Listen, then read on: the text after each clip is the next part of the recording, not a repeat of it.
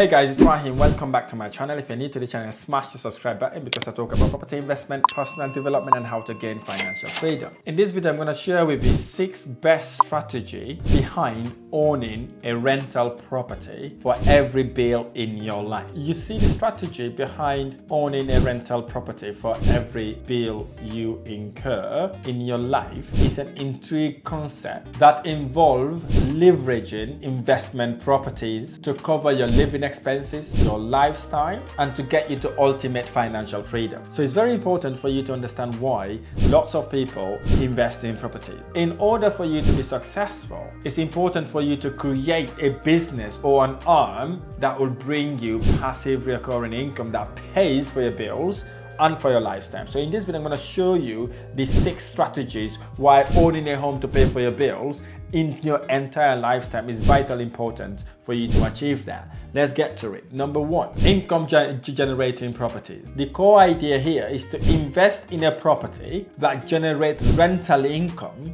with each property specifically targeting a specific bill you pay. I'll give an example. Let's say you want to buy a car. So what lots of successful people do, before they buy that car, they will buy an asset like property that will generate them income in order to be able to buy that car. And what they do, they don't go and buy that car outright. They go and lease that car and then get the property, the rental income they're making from this property, to pay for that car. So in essence, they've got that car for free because they created an asset that makes passive recurring income that looks after that car. If you're able to implement that little skill, it will transform your life. Here's the thing, most people do the opposite, literally the opposite. They buy a car without even thinking about how they're going to look after that car. So they buy it and then that car becomes a liability to them. It becomes pressure, it becomes problems.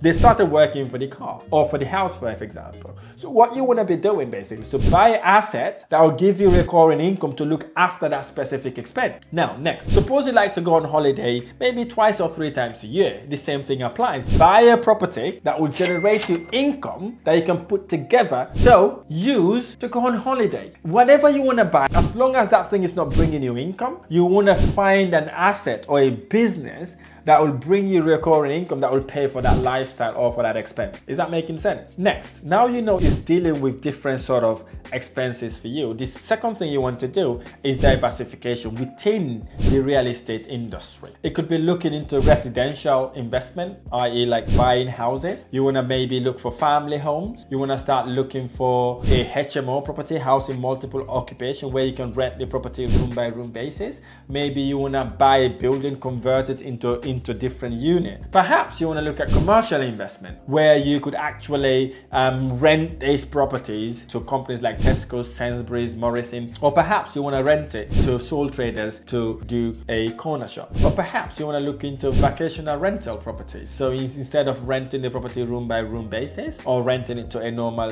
tenant, maybe you want to start by doing them as Airbnb properties, where you can rent the people will be paying you for staying there on a nightly basis. So there's so many ways you can diversify within the real estate industry itself that will give you better return on your investment. The third strategy of owning a rental property is what we call leverage, equity, and cash flow. You see, once you have a property and that property is doing really, really well, you can leverage it, right? How do you leverage it? What you want to do first is to make sure the property is making you serious return on your investment by having you greater cash flow. It's making you profit, in other words. It's making you lots of profit. So what you can do once you hold in that property, you'll be acquiring equity as well, because when the property prices are going up, the value of the property would be going up as well. So what you can do then, that then allows you to use the leverage of that property to go again and buy another property. So if the property goes up by 5, 10, 15%, you can pull some of that equity out, use that money plus the rental income you would have received. If you're a clever investor, you will not use all that in expenses.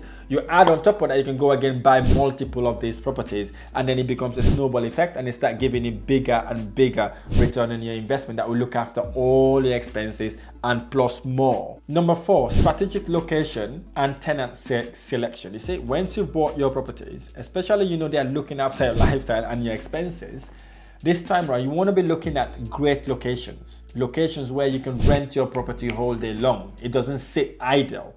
right? And most importantly, to select the people that are living in your property. I've got a word that I normally tell my investors: I'd rather have my property vacant than having the wrong tenant in it. Okay, make sure you go through all the referencing processes to ensure you've got the right tenant for your property that will pay you every single month to be able to maintain your lifestyle and your expenses. Number 5, have a long-term financial plan.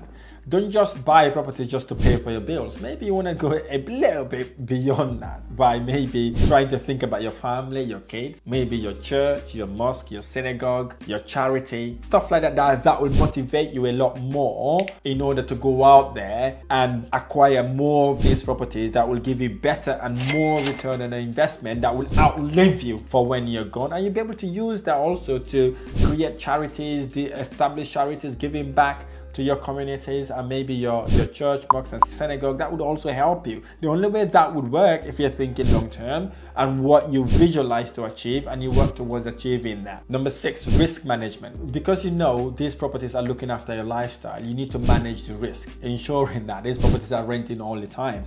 Any repair and maintenance comes up, fix it. Anything that happening to your property, make sure you are aware about it. Don't let it go. Don't forget about it, pretend it never happens. Don't do that. If you do that, maybe it'll become a little bit of a problem for you. But manage the risk, ensure wherever there's a risk, you literally tackle the risk, overcome it to make sure that risk becomes a massive potential benefit for you. These are the 6 strategies behind owning a rental properties that pays for your bills and your lifestyle. I really hope this video has been helpful. If this video has been helpful, smash the like button below, subscribe to my channel for more amazing videos. I look forward to sharing next video.